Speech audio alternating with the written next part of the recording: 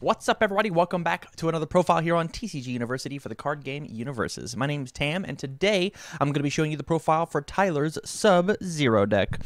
If you like this deck profile, make sure that you check out all the matches it played in here on the YouTube channel. It'll be under its own playlist on the end of the line, as well as out on Twitch at twitch.tv/TCGUniversity. We play them every Tuesday at 6 o'clock. So with that, let's jump into the deck. All right, so this is Sub-Zero. If you haven't seen one of my other deck profiles, as opposed to just reading out the card verbatim, because you can pause it and read it as it is, I want to tell you more about what the deck wants to do. So what is the elevator pitch for this Sub-Zero deck? Sub-Zero wants to guarantee damage. He wants to commit my opponent's cool, awesome resources, and then he wants to give additional damage and then guarantee the damage later in his turn. You have to be very specific about what you block against Sub-Zero. You got to let some attacks in, and you gotta make sure that you block the important ones. And the goal of the Sub-Zero deck is to make sure that every single attack is important enough to want to block. So with that, let's go ahead and jump into the profile. So the first attack that I have is Deep Freeze. This card is one of a two-piece comboed card, and this card says stun 2, get an extra stun off of Sub-Zero, or you can discard a momentum seal, which says take away all of the text on a card, and give it +1 to its stun rating. This is a 9 damage attack. My opponent's going to be blocking this thing. There's no way that they're not allowed to. The only other thing that they can do against this is maybe a little bit of damage reduction, but even then, it's still going to be, I mean, they're not going to get rid of 9 damage off of an attack. Still super, super good. Up next, we've got Triple Frost Hammer. This is the other main kill card in the deck. This is our 1-2 punch Deep Freeze Frost Hammer. And so the way this card works is it gets +1 damage for each of my opponent's committed foundations, and it gets +1 speed for each of my opponent's sealed foundations. So what we can do is we can Deep Freeze and seal up to 3 of their cards, then stun 3 of them, and then use Sub-Zero to seal and commit 1 more. I use Frost Hammer. I then Sub-Zero, seal and commit 1 more. I use Frost Hammer to stun them 1, and now they've committed 2 off of Sub-Zero, 2 off of Deep Freeze, 1 off of Frost Hammer. So, 3, 5, 6 cards. So it's 6 extra damage, 2 extra damage off of Sub-Zero, and 4 extra speed. Right? No, 5 extra speed. And so this thing hits for a truck if you can get both of these off together. A little easier to get damage on, but a little easier to block is Icy Slide. This card just says it gets +X damage for each total printed stun rating in all the cards in my card pool. The reason this card is super rad is it is a 3-diff, and it says all the printed cards in my card pool, right? So if the play that we just made happens, we get to take and go Deep Freeze, Frost Hammer, Icy Slide. So Icy Slide's 1 damage by itself. Sub-Zero gives another 2, going up to 3. It has 2 keywords by itself. There's 5, 6, 7, 8 damage, so it's an 8 damage Icy Slide. As the third attack, they've committed a ton of cards because of all of this, and so they better have a good low block, they better have a good mid block, and if you have any way to give this thing speed at all, this is 8 damage on a 3 difficulty foundation, which is why we're definitely going to be playing 4 of this card, for sure. Up next, we're playing 4 of the new DLC cards, Stake Out. This card is fantastic inside of Sub-Zero. It says it's one of the best cards to make my opponent want to block.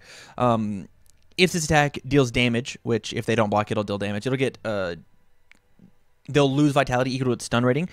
If they block it, they'll discard a card because of Sub-Zero. It gets an additional 2 damage off of Sub-Zero, and so it's possible that we can get this thing to do like 8, 9, 10 damage all by itself. We've got Triple Hyper Bomb. Hyper Bomb is the main leadoff card inside of the deck, and it forces my opponent to block. Because if they don't block, I'm just going to draw an extra card, and it's 7 damage, which is pretty much a 1/5 of every character's life. And so, hit you for a 1/5 of your life, draw an additional card, and if I have less vitality than you, then I'm going to destroy another foundation as well. Playing Double Lightning. This is just a really good poke. It just guarantees my momentum. It's just a 4 damage fatality. And the reason I say 4 damage is because it starts as 2, gets an extra 2 off of Sub-Zero, and it's a 5 mid for 2. They're definitely not blocking this thing. They're just not. And then my last attack is real spicy. It is Prism Storm of Torment. So this card does 2 things. Number 1, Tyler designed this deck to draw an additional card off of the Hyper Bombs and some foundations and assets that we're playing. And so it's easy to get a 7th card in my card pool. Or even sneakier, we can take and we can play the Prism Storm first, and then we can just load up on Icy Slides. And Icy Slide says printed stun rating, and it has printed Deadlock Stun 7. And so not only does Sub-Zero still work with it, because it is technically a stun attack, it's just locked out of having stun because my opponent's not at Deadlock. And so it is a 7 high for 9 that if they block, they discard a card, and then all my Icy Slides are going to be hitting for 1,000,000 because they get +7 damage. Really, really spicy tech, Tyler. I really like it. On to the assets and foundations. The first asset I want to talk about is Kal Yuga. This is the main way they're going to be playing that 7th card. If I've got 6 or less foundations, I'm going to commit it and pick up one of my my weapons. Deep Freeze and Frost Hammer are both weapons.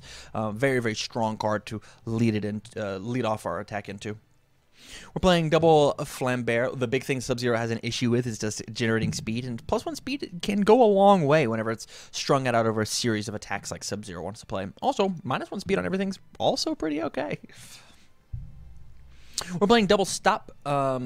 Just committing my opponent's character, saying that their turn is over, is just good enough to play Stop all by itself. It's probably the strongest action that Order has independently without trying to play like a bunch of combo stuff. And so just committing my opponent's best resource and locking them out of the game is just good enough.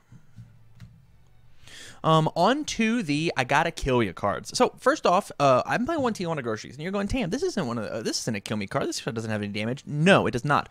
But what this card does do is it lets me commit things for free. I have to play this on a 6, and I check a 5. Well, I'll commit my groceries, and I'll ready back up my groceries. Now I didn't actually check that 5.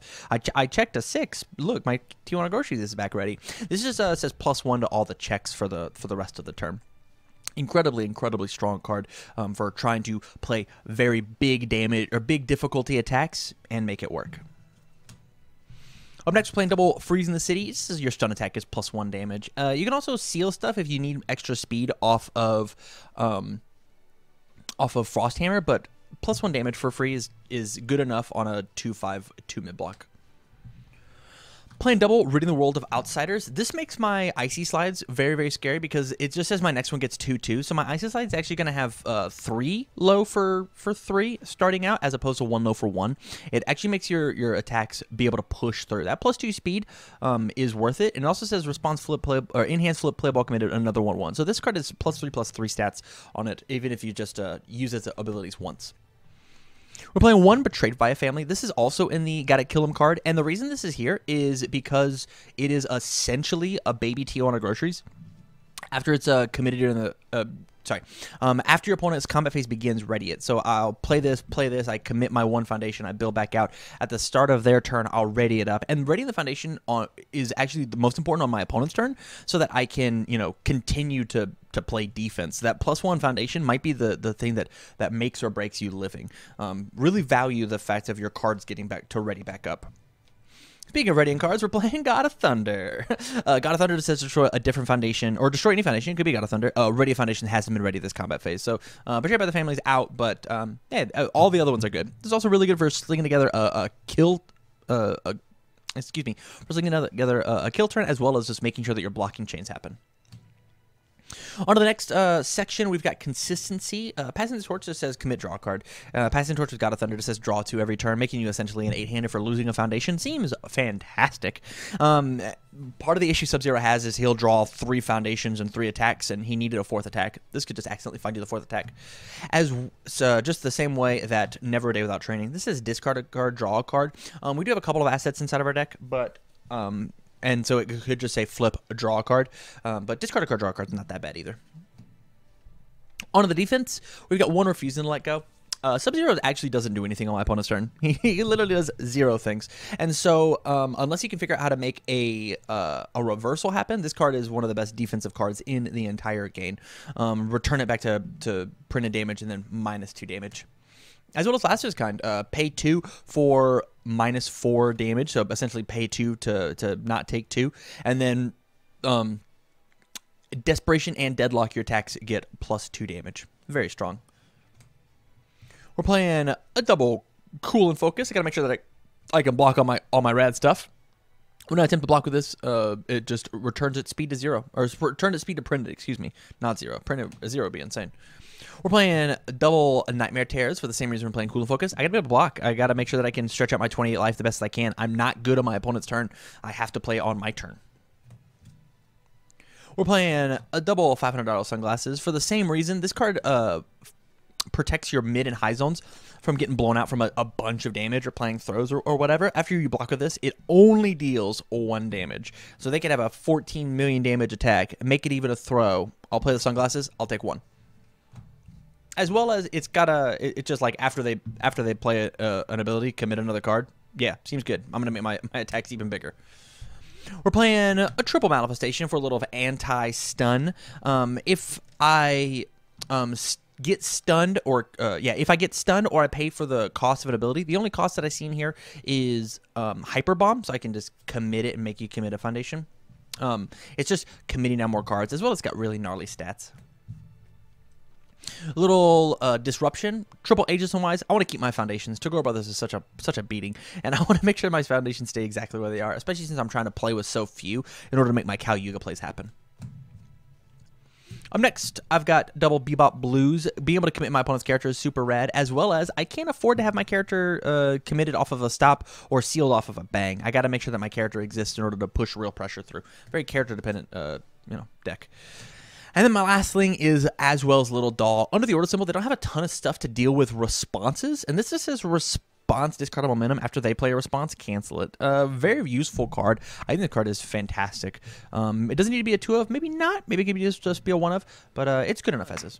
All right, you guys, so that was Sub-Zero, made by Tyler Clark. Big shout-outs to him. If you liked this profile, like I said, make sure you go and you check out all of the videos, the matches that Sub-Zero played in here on the channel at the End of the Line playlist. And if you want to catch us live, go to twitch.tv/TCGUniversity every Tuesday starting at 6 o'clock and see all the matches as we record them live for you. So, oh, last thing. If you want to talk about Sub-Zero, talk to Tyler or anybody here at the TCGU staff, make sure that you go out to patreon.com/TCGUniversity, sub at the $1 level, and you can have access to our Discord where we'd love to talk with you about Sub-Zero all day long.